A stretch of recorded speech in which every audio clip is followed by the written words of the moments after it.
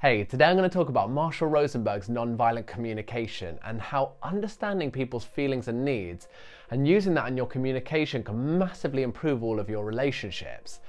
So I'm going to go into the importance of understanding feelings and needs and how to use them, and then I'm going to share a 5-step formula which can drastically improve your chances of having communication and conversations with people where you both feel heard, understood and respected. So welcome to the Power of Helping. My name's Reuben Wachs and I'm a trainee counsellor, and I'm passionate about improving people's lives so that they then can be in a better place to empower and support the people around them. Communication is one of those skills which is quite vague and hard to put a finger on, and it's quite hard to think, I'm just going to go out and improve my communication skills. But I'd wager that there's pretty much no part of your life that wouldn't massively benefit from better communication, whether that be with your family, your friends, in your relationship, with your clients, your colleagues, or someone that you're supporting. So the central idea of nonviolent communication is that without us really knowing, there's a lot of violence in the way that we talk with others and ourselves. And that comes in the form of blaming, judging, criticizing, demanding, labeling, just to name a few. And when we speak in those ways, we can end up alienating others and ourselves as well. So Marshall Rosenberg created nonviolent communication to show us that no two needs are ever in conflict, but what's in conflict are the strategies that we use to get those needs met. But you see, Rosenberg explains that one of the biggest barriers for us having good communication with each other is that instead of playing the game, let's make life more wonderful for each other, we play the game, who's right? And I mean, I don't know if you know this game, but I feel like I'm highly qualified in that game. But it's taken nonviolent communication to make me realize how much difficulty we cause ourselves by playing this game. And I'd say quite confidently that the thing that's improved my communication skills the most and has allowed me to connect with people more empathically is the ability to communicate through feelings and needs. Okay, so let's get into understanding needs. And the main concept is that behind every action we take, we do that action so that we can get a need met. For example, if you've got a parent who's shouting, that's because they have a need to be heard. Or if you've got someone who's going to work every day and they're working really hard, that could be, sure, to fill the basic needs of food and shelter, but they could also be working really hard to fulfill the need of being valued and seen and have a sense of purpose. And as humans, we all have the same needs, whether that's autonomy, feeling safe, connection, feeling like we belong to some sort of community, feeling valued, seen, having a sense of purpose. All of these types of needs, we all have them, but we've all been educated in slightly different ways to get those needs met. So if you've got, for example, a teenager who needs attention, like all of us, they might do something rebellious to get that attention, whereas you've got another teenager who might work incredibly hard to get good exam results to also get attention. And nothing is good or bad, it's all just different ways of getting particular needs met. And so why needs are so powerful when it comes to connecting with people and having conversations is because when you understand that every action that someone takes or everything that someone says to you is to fill a need, it allows you to connect with the root cause, the root reason that they're doing that thing or saying that thing to you. And when you do that, when you meet them at their need, you come to a resolution so much faster than just guessing at what they really want. Now, an easy framework to have with you when you're thinking about needs is that Marshall Rosenberg explains that people are always saying one of two things. They're either saying thank you, they're expressing gratitude, or they're saying, please can I get a need met? Now, if you catch yourself thinking, what could possibly be the need of this action, or why did they say that thing?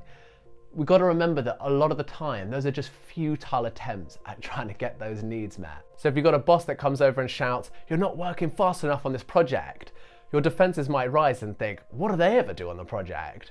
But what they could be needing underneath that futile attempt is just to have some reassurance that that project's going to be done on time, because who knows, they could be being shouted at by their bosses, so they feel scared that their job's under threat. So having the ability to look at what their action is, which is shouting at you, which is not very great, and thinking, what is the need beneath that? It's reassurance. I can give them that and that's going to settle them so much quicker than me kicking off back at them and telling them that they also don't do anything in the project. So one thing I'll do when I'm going into a conversation, which I know is going to be a little bit more challenging, is I say to myself, hear the please in what they're saying. So when they do say something to me, maybe out of defense, I'll reframe what they've said and imagine they've said to me, please, can I get a need met? And why this is so useful is because then when I look at how they're feeling, whether they're upset or they're angry, and then I take what they've said, instead of acting defensively, I can just imagine that they're saying, please, can I get a need met? I can meet them there at that need, and then we can resolve the issue so much quicker. And in theory, every conflict is resolved when you've actually just got the person's needs met. And so one great lesson I've really internalized from nonviolent communication is there's so much power in just asking for what you need. Sometimes we get a real rising of emotions from a certain situation or something someone said to us, and then we reply off the cuff, or we send an email back straight away, or we reply on text, or whatever it is.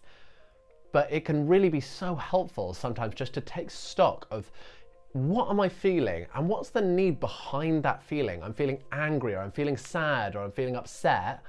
But what need of mine is behind that? And then when you can go to that person and just express that need, it's going to be so much easier for that person to clearly know what you're needing. And so when I start, let's say, a new job or a new course, I'll often say to the person who's leading it, whether that be my manager or my tutor, and I'll say to them, I have a real need for reassurance.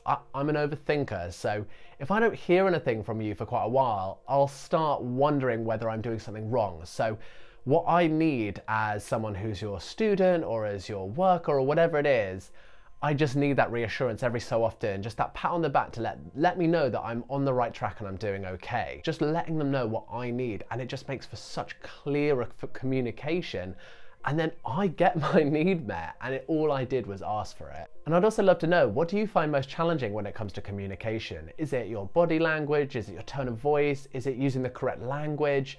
Whatever it is, let me know below, because then I can make some videos on those different topics. And if you're new here, then hit the subscribe button and you'll know when the videos come out. And so let's actually get into this 5-step formula now, where you get to put your understanding of needs into this formula, which you can bring into any communication, where if you do that, you're going to end up having a much higher chance of getting an empathic response back, where they really understand you and where you're coming from, and where you both feel heard, understood, and respected. And so this 5-step formula you can bring into any conversation, and the order is: you express empathy for what they're going through, you make a specific observation of what they're doing, you express your feelings, you tell them your needs, and then you make a request. So I'm going to give an example of how a conversation might potentially go wrong, and then we're going to go through each step of the process, and I'm going to explain why they're so useful, and then we're going to put that example into that formula, and at the end what we're going to have is a much better and effective way of communicating that need that that person was trying to get met. Okay, so for this example, we're going to say we're in an office and one of the workers is coming in and they've been late 3 times that week, and the manager's getting more and more frustrated with this. So that person might come in and the manager might say, oh, you're always late. And so in response to that, the person's defenses are just going to go up, because they're going to think unconsciously, wait, have I always been late? Am I late every time now? And will I forever be late? So they might reply with, oh, I'm really sorry. But really they're just going to be thinking, this person just made a massive judgment at me and they don't get what I'm going through. And so that futile expression of an unmet need from that manager gets met with criticism, judgment, and anger back from that person. And so the aim of using a formula like this is just to increase your chances of getting an empathic response back where they understand where you're coming from. Okay, and so the first step is empathy. And this is one of those steps which is so regularly overlooked by people, but is so powerful when you use it. And what empathy is you expressing an attempt to understand what they're going through. So in this example, the manager could say, hey, I know that you're going through a lot at the moment and it's a really stressful time for you. And at least at that point, that person's going to feel like, this person is getting me somewhat. So if you're going to express an observation of something that they're doing, then it's really important just to be as specific as you possibly can, because that stops their defenses rising. If you say something like, you're always late, that's just incorrect. So if you express, hey, you've been late 3 times this week, as much as they might be feeling mildly under attack, at least you're not saying something that's wrong. They can't argue with what you've said. And now we get onto feelings. And this is probably the hardest step of the lot, because it's not often that we feel comfortable expressing how we feel. Or sometimes when we express our feelings, we use them in a judgmental way or in a guilty way, where we say, I feel this way because you, or you make me feel. But when someone hears that, they're just going to hear it as a criticism. So the best thing you can do is talk from your perspective. And so the best way to express it from your perspective is, firstly, don't talk about anyone else, because you don't really 100% know how it's affecting others. But also, if you talk about your feeling as a result of you not having a need met, it's going to be received as less critical. So if we go back to the example, the manager could have expressed it as something like, I'm feeling frustrated and I'm feeling upset because my need for feeling like my time is worthwhile and my time is respected, it's not being met. And instead of hearing, you're causing me to feel this way and you're always late, they're going to hear, how is this person feeling? Which means they're going to be able to connect with them. And then they're going to understand why they feel that way. And it's because a particular need of theirs isn't being met. And that's going to result in a lot higher chance of this colleague responding in an empathic way where they understand what this manager is going through. And so the key here is to say that specific observation of what they're doing, say your feeling, but then relate your feeling to your need and not to the thing that they're doing. And in that way, it's not going to be heard as a criticism. It's going to be heard as you expressing the fact that you're just not having one of your needs met, and that's why you're feeling upset. Then you've brought in your need, and they at least can understand what you're trying to get out of this conversation, and they can then hopefully meet that need going forward. And so then the last step is to make a request. And what you want to do is make an action request. Ask for them to do something, because you can't ask them to be more something. You don't want to ask them to feel more of anything.